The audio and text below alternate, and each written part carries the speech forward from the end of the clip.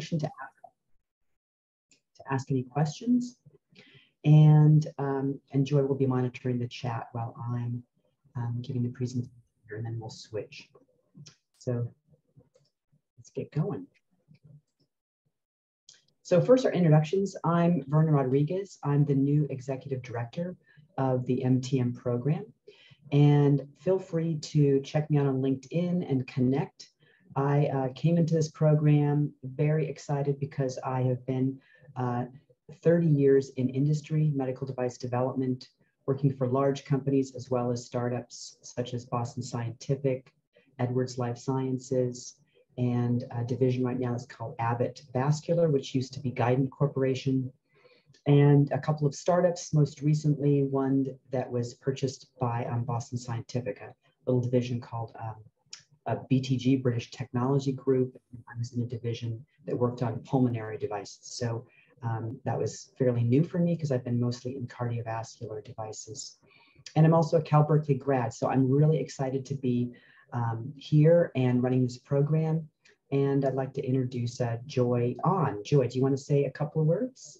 Sure. My name is Joy An. I'm the Master's Program Manager, so a lot of student-facing and behind-the-scenes admin for this program. And just come to you with like 15 years about higher ed experience. So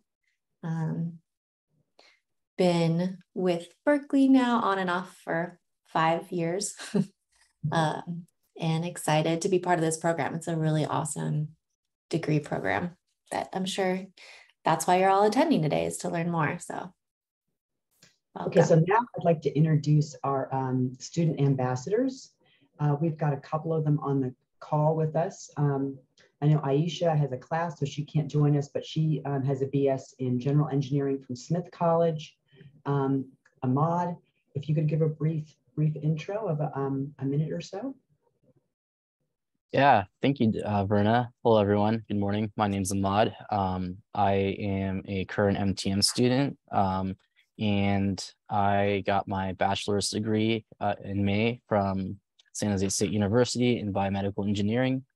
I also worked at Varians, a Siemens Healthineers company, in regulatory affairs for about a year as well.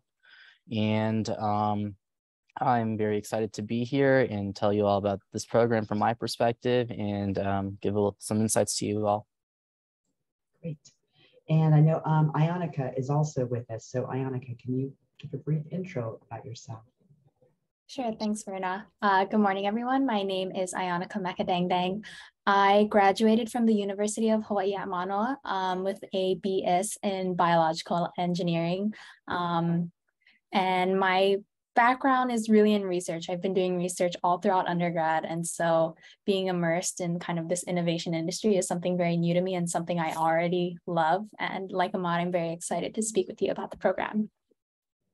Great, thank you both. Christian is also part of our program. He's not joining us today, but what I want to emphasize is these students are available to you to answer questions. So we'll have a little bit of Q&A at the end of this. And we'll also be setting up some office hours in November and December, and we will email you that information soon. So let's get going. So why translational medicine?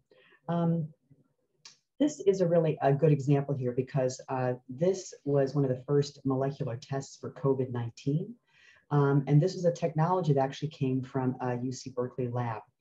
MTM students actually worked on a small part of this in the 2013 and 14 timeframe. Obviously, it then got translated to a COVID test.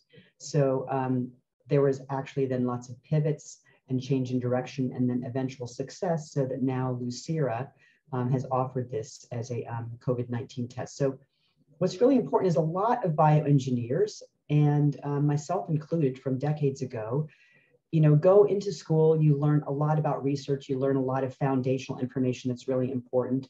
And if some of you maybe have even had a biology or maybe a life sciences, a pre-med, or even a nursing program, a lot of times people then want to go into industry, or they want to understand more fully what it takes to bring a product, a technology to market. And that really is what this translational medicine program is all about. So this just is an example of how you take something from a lab such as UC Berkeley and then go through the path to make it a product. So what is then translational medicine, and how is this program going to prepare you to be a medical innovator? That the goal of this program is to answer those two questions. So if those two don't get fully answered, then please make sure that you ask questions at the end here. And in terms of specifics, of course, to some of our students that are in the program, they can answer for you what that's like for them right now. Let me go to the next slide here.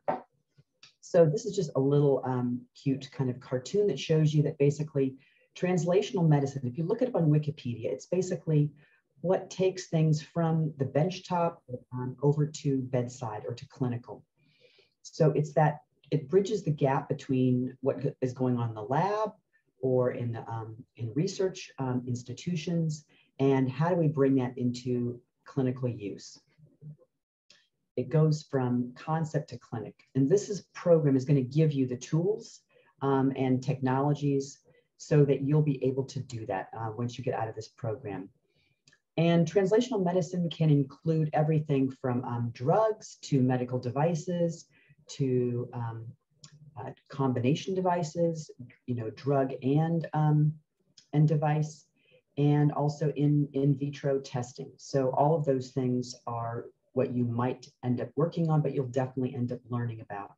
So universities are a great starting point.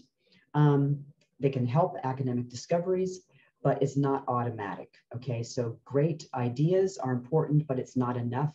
There is a lot to navigate to be able to get something onto the market. And that's where, companies come into play. So the thing that can be tricky though, is that it can be like a maze to be able to understand, especially as you come out of school with maybe an engineering degree or a science degree like biology or chemistry. You're in, say, a company and you're like, what is all this terminology? What is all this process? There's a lot to learn those first few years. And we hope that this program is what it takes to be able to make that a lot easier of a transition for you. So first of all, there are business decisions that are extremely important. The product just doesn't sell itself. So what is the market for this technology? You need to know how you're going to pay for your idea. Is it going to be reimbursable? Is it going to be something that's out of pocket for patients? And you need to understand the flow of money through the system, okay? So even if the goal is to be cheap, such as global health or frugal, someone has to pay for it, okay? And we, in our program, will teach you all about CMS, insurance, foundations, and things like that that you need to understand so that you know what your strategy is when you're building your business. So the other area that's important is that the health care system itself in the country or the region that you're selling your product also has a huge amount of effect on the success. It has a role to play. So you're going to innovate for the people, for the patients, but then who is going to use it? Is that going to be a patient user? Is it going to be a physician? Is it going to be some kind of healthcare worker? Or is it a combination of all three? So you need to learn how to do needs finding and understand who is the customer. So also understanding that the customer is not just the clinical workflow, which is what we'll teach you about, but there are other customers that are out there that are huge stakeholders, such as the FDA and regulatory bodies. So safety and efficacy are what the FDA and other regulatory bodies look for. They are largely good things, okay? So safety culture and regulation grew out of past mistakes. Some of you may have seen The Bleeding Edge. If not, then I recommend that you watch it on Netflix. It really gives you kind of a wide open eye view of how things can go wrong. And there's, in any industry, there are bad actors. If you want to get into the medical device industry, you want to understand basically what the regulations are, what you have to do to appropriately launch a product commercially in the market. And sometimes new technologies can struggle to fit into existing regulatory structures. So we will teach you about classification, about strategies for making your regulation pathway smooth. And a lot of times this is what engineers end up learning on the job, but sometimes that can cause a lot of trouble. You can make small choices that you feel are small choices along the way that can have a big impact later. So maybe as an engineer, you say, oh, I'm going to change this. I'm going to start up. It's a small company. We've got a product on the market. Oh, we need to change a material. Changing material is not a small choice. That means there's going to be a lot of more testing, evidence-based, either benchtop and or with animal studies for many changes like that seem relatively small, perhaps, when you are a scientist, but are a big deal when you have something that's already on the market. So FDA and clinical trials and clinical trial strategy will be also something that you'll learn in our program. So in summary then, commercializing a medical innovation is complex. You have to be thinking about all of these things in parallel: intellectual property, reimbursement, how are you going to monetize your product, the regulatory pathways, and that's all in parallel with what your workflow is in terms of testing and innovations and building up your market. So basically a great idea has to go through this very, in parallel strategic thinking until you get to the end of clinical use. So that brings us to our mission. So the MTM mission is to provide engineers as well as clinicians and scientists the engineering, business, and biomedical training that's necessary to take a new medical innovation from initial idea into clinical use. So as a program, we're going to work to demystify that process and give you the broad knowledge, tools, and the skills to take on this process. So now I'm going to hand it over to Joy. Yeah, so as you saw in our mission statement, we draw from a wide range of backgrounds, right? Not only in our student body, but also in our curriculum. So you'll see we have engineers and scientists and clinicians all coming together to work on a real world problem, right? So this capstone project that you'll be working on for the entire year is a cross-functional interdisciplinary team. And that's just something that's absolutely foundational to this program, because it takes all different, lenses to see the problem in full and to see any sort of, obstacles in the way, or definitely opportunities on any of these projects. So we have the diverse population of students that I'll talk about in a minute, and also the curriculum. So it kind of mirrors the reality of what's going on in health tech innovation, right? When you come together and work on a team. So if you go to the next slide. So you can see on this chart that our students come from a variety of different backgrounds. And this is how we help build our cohorts to foster this cross-functional teamwork.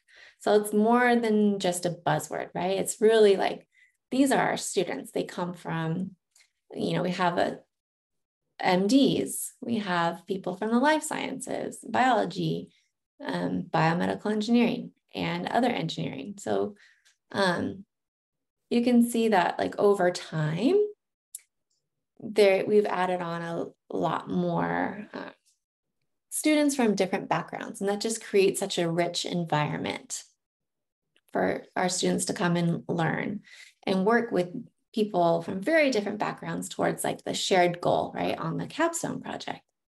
You also see that, as we continue to grow as a cohort, we still maintain relatively small. So you really have this like intimate setting where you're going to really get to know your cohort overall, and also really take a deep dive and work really closely with the other students on your capstone project. So in the same way that we draw from like our diverse student body and our diverse curriculum, we also draw upon the strengths of where we're physically located, right? So we have two different campuses that we're a part of, UC Berkeley and UCSF, or San Francisco. And that's another thing that makes us unique. You're enrolled in both schools. So you get to take advantage of all the expertise and resources that these two campuses have. So the amount of available knowledge, resources that are available to you is just immense.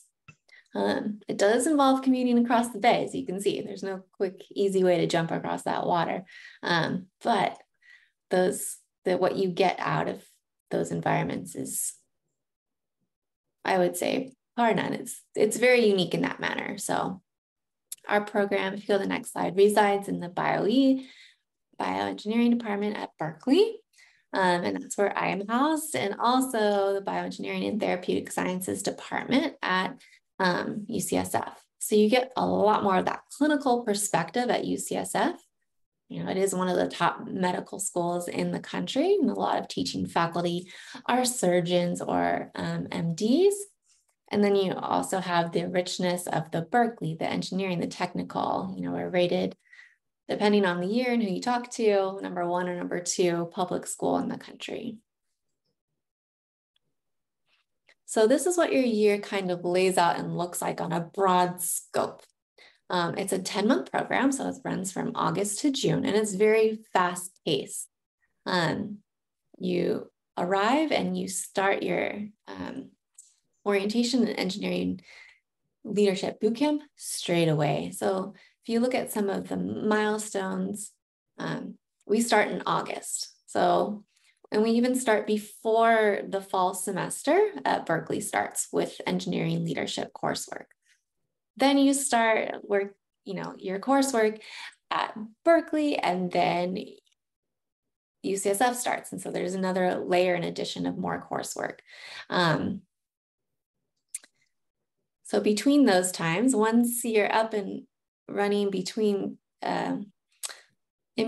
the fall semester at Berkeley and the fall semester at UCSF, those are when the capstone projects get it started. And some of those projects are expanded for the entire year and runs all the way to June, even though the Berkeley semester ends in May. So there's a lot of moving parts and a lot of timelines to keep track of as the year goes on, but this is kind of how it lays out. In December, we have our capstone showcase. And then in June, we have our final capstone symposium. So let's drill down a little bit into the details of what makes up that core curriculum and how that diversity also expands in that matter. Great, thanks, Joy. So our curriculum reflects and reinforces the broad skills that medical innovators need. It gives you a breadth of knowledge and skills. So if you're looking for a more deep technical engineering focus, then this would not be the program for you. So we have some engineers that say, oh, I'm really looking to do a lot more benchtop work and testing. You'll be doing some of that with your capstone. But this program, if you're looking for something that really is going to either launch you into industry or help you as a healthcare worker, either continue to work in your job and also work with innovators, that's a great path as well.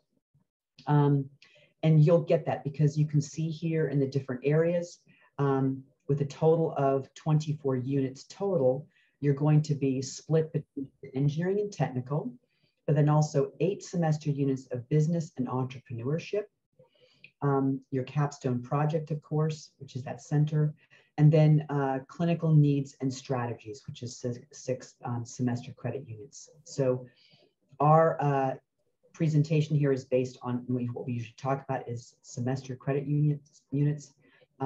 At UCSF, when you go on and start looking at courses, you'll see that they're on the quarter system, but we transfer the units into semester credits so that you're able to get this 24 units total. The centerpiece is this capstone project that Joy mentioned. and it pervades and runs through every course. Our students were just assigned their capstone projects. These come from industry, and so they're just now getting into working on those and preparing for the showcase in December that Joy mentioned. So our core classes are listed here in this circle. Basically, we start, if we start here at the top, we've got clinical needs-based therapies and solutions, ethical and social issues in translational medicine, translational challenges in diagnostic and device therapeutics. And then going on around here, we've got designing clinical research for industry, translational challenges in medicine, project management. That's the course that I teach over the course of the entire year, and healthcare, finance, and economics. So you'll see that you can take, let me just step back a little bit. So what it does is this allows you to connect with what your career or professional interests are within the coursework. Some students get very excited about more into the clinical aspects. Some really get excited and really want to focus more on the business aspects, just as an example. And you can take classes at UCSF and at Berkeley. So obviously the mandatory classes that I laid out on the previous page are across both campuses, but then you in your classes that you have as electives can take further classes, and it could be at either campus. So these are just a few examples of some areas of interest that students explore, but they also take classes in public health, and a subset of our Haas MBA courses are also available, data science and computer science. So there's extremely broad range. It's almost, I think if anything, our students have said it's almost like too much. They feel like, how can I pack this all in 10 months? Well, you can't. You need to be able to like pick and kind of focus on classes. So you will definitely find courses that are going to excite you, with instructors that are some of the best in the world in their field. And that's why we feel MTM is a great program for folks that really want to get into industry and understand how you do this translational medicine thing. Some other programs you may have heard of, like what has this compared to? Other universities also call it translational medicine. Some have similar programs that are called biodesign. It's all about basically understanding this full breadth of knowledge for taking things from concept into product.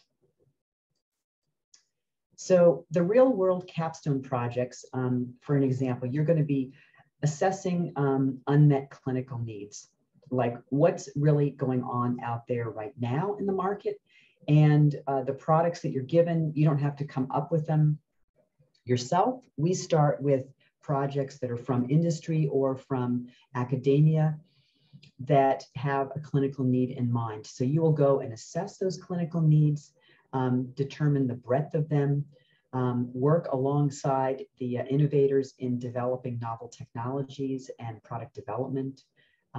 You'll also work on a business plan, regulatory strategy, and even clinical strategy. And the mentorship that you get between UC Berkeley and UCSF is just phenomenal. It's I can't say that it's anywhere else that you're going to find it in the world. You're going to get clinicians, you're going to get corporate executives, people with backgrounds such as mine, people with deep scientific knowledge such as Dr. Shubho Roy. Make sure you look him up as well. He's been working for years on the Kidney Project, which is a fantastic medical device, research based, but that will eventually become real world. We also have executives that come and speak regularly. And so I think you'll be really excited about the people that are involved as well as the projects. So let me, in terms of project selection, like I said, it comes from academia as well as industry. These are vetted by our MTM program for suitability in terms of a learning platform for the students. And the mentors then pitch to the students and have input on what projects they're most excited about and they feel meets kind of their background and their needs. You then submit interest, and then we build the teams from there based on Dr. Roy and I and the students' input. we typically try to get about twice as many capstone pitches as the projects that we know we need to have for the size of the cohort. And this is the cohort, depending on the size, makes, the projects, more numerous or less, because each capstone has 3 to 4 students on it. We found that's the best size of the team for being able to meet and schedule things, and also be able to divide up the work, based on all these different broad areas that need to be dived into. So the capstone project sponsors for this year are listed here. Multiplex Thera is an early stage company. Neurotype, Eyes, Pyramis has worked with us before, so they're doing a second I shouldn't say prototype, it's going to be a second generation product for a different market. And then SafeBeat RX is actually a Minnesota-based company, but a lot of these projects are held, either remotely or in person, or a combination. I know with SafeBeat RX, their main project sponsor flies out here every few weeks to meet with our students. And then this year we also have at least a couple projects that are from UCSF, from the Center for Intelligent Imaging, and then the other one from the Voice and Swallowing Center. So that's most, but not all of our capstone projects. So we have 9 this year. Let's see, I think, yeah, I'm just looking at the timing here since we just hit 11:30. If each of you, Ahmad and Ionica, you could just give a 30-second to a minute overview of your capstone project, that would be great for our listeners and viewers. Sure. Okay, great. Awesome. I'll go ahead. So I work with Pyramis on my capstone project, as listed on the bottom left corner. So what their technology is, it's a continuous non-invasive blood pressure sensor that's comfortable, easy to use, and applicable for both inpatient and outpatient care. So for our project, our capstone project, we are investigating the market and proposing a business plan for the feasibility of at-home care for the elderly with this technology. And we're working closely with the executive team at Pyramis, and I'm pretty excited about it. It's a very cool technology. Great, thanks, Ahmad. How about Ionica? Can you tell us about yours? Of course. Okay, so first I want to say that I am working with an excellent team of scientists and engineers in the MTM cohort, and we are working with a group of medical doctors from the UCSF Voice and Swallowing Center to develop a device that will standardize the testing of throat sensation in patients who suffer from voice, airway, and swallowing disorders. So we'll be prototyping, doing market research, IP development, patent research, and perhaps even laying the foundation for what a clinical trial for this device could look like. And I also just want to point out that Christian is joining us here today. Oh, great. Awesome. Christian, if you're ready, could you tell us, because you have also a really interesting capstone, can you tell us about your capstone and how your team started? Yeah, sure. And thank you, Annika. So mine is on the Multiplex Thera company, and we're doing a drug design project that basically involves screening a bunch of small molecules for cancer therapies, and then testing them in vitro. Starting soon. We are actually, part of our job is to set up the regulatory pathway for what that's going to look like, and kind of how the IP is going to go around some of these small molecule drugs. And yeah, basically. Also, shout out to my team. We also have an amazing team of people. And to Annika's point, really excited to be working with all of them. Great. Yeah, and Christian joined us a little bit later, but he came instead of an engineering background with a chemistry background. Is it chemistry or chemical engineering? Chemistry, right? Chemistry and philosophy. I definitely hit that space of odd backgrounds Yeah. And yeah, apologies, I came late out of a public health class. No worries. So we do a lot of different things. Yeah, so Christian, I know, has been, just for folks who are kind of not really sure where they want to go with their career.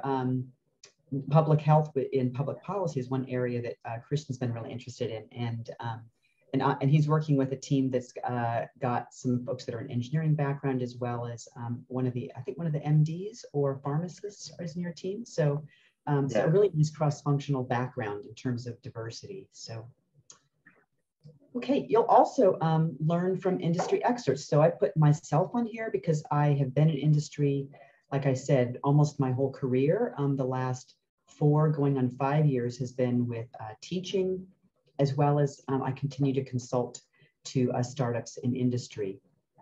Dan Burnett, if you look him up on LinkedIn, like I said, with myself, feel free to look me up, connect with me. I'm happy to chat further. I usually check LinkedIn at least once every other day, if not more. Dan Burnett lectures regularly at UCSF. He's the resident and entrepreneur, and he's started several companies. But you'll also have folks from Experian Group to talk about regulatory affairs and basically regulatory worldwide. People with law from the Levine Bagad Hahn LLP to learn about intellectual property and patent and trademark law. And then on the scientific side, we've got Dr. Shubho Roy, who is the faculty director at UCSF for the MTM program. Like I mentioned, he has been working for years with plenty of awards on the Kidney Project, which is creating an implantable bioartificial kidney as a permanent solution to kidney failure. And then Dr. Dorian Leitman, he is our faculty director over here at UC Berkeley. He's also our bioengineering chair, and he has a large background in Berkeley Sensors and Actuator Center.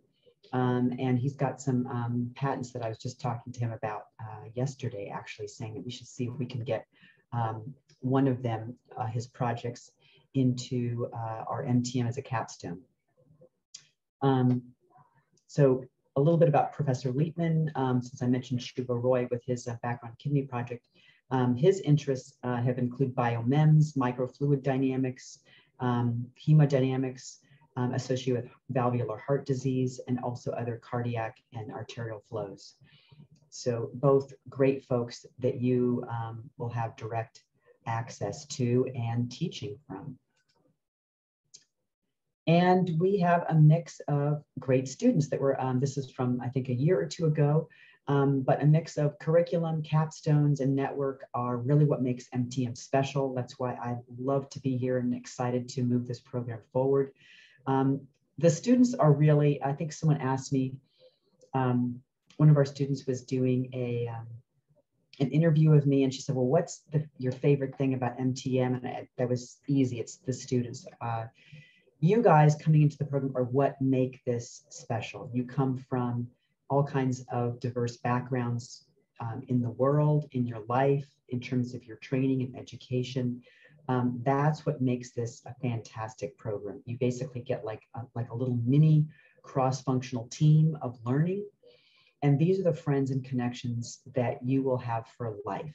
These will be your connections through LinkedIn that will help you find jobs together with our faculty and staff here. And we would love to have you join us. So look how we have grown. We welcomed our largest cohort yet, which was actually last year. This went back to, I think with COVID, we've really seen a lot of ups and downs, but we are so excited to be back in person. I just see us being able to do more things in the labs again. Some of our labs, as Joy and I were going through and cleaning out things, a couple of our spaces were like these little time capsules. And then I had to remind myself, oh yeah, we've been in COVID for like 2 or 3 years. So with that, I'd like to open it up